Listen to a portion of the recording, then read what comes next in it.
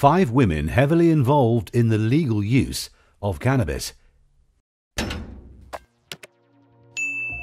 You might be surprised just how up the executive chain female champions of the legal use of cannabis go. Mind you, why not when you consider that plenty of women smoke cannabis as well as use it for medical reasons. So, which women have a loud voice where cannabis is concerned, though we don't mean that they tend to shout all of the time? Let's start with Ann Lee, as she was one of the first women to make a noise about legalizing cannabis for medical use 30 years ago after her son was badly injured in an accident.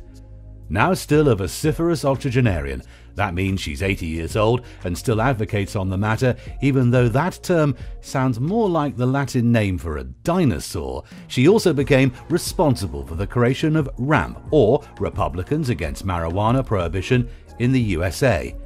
In America, the black community is heavily penalized when it comes to drug use.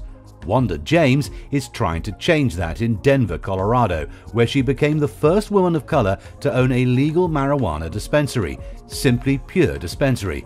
Wanda and her husband were also the first African Americans to start a legal cannabis cultivation facility and edibles company. Dr. Suzanne Sisley is an academic and a psychiatrist who is a leader in the field of cannabis science. She has carried out extensive research into the benefits of cannabis as a treatment for post-traumatic stress syndrome, or PTSD as it's better known.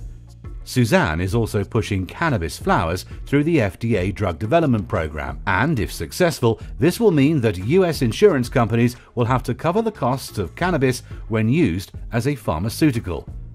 Jessica Billingsley decided to combine IT with cannabis farming, and through her company Arcana has developed highly successful software which is the first to provide comprehensive plant analysis and tracking from seed to sale. This involved closing information gaps in supply chain tracking, including data about a plant's genetic makeup. Arcana was also the first cannabis software company to be listed on the Nasdaq, the American equivalent to our stock exchange. Last but by no means least, we have Fernanda de la Figuera, a feisty Spanish lady known as Spain's weed granny.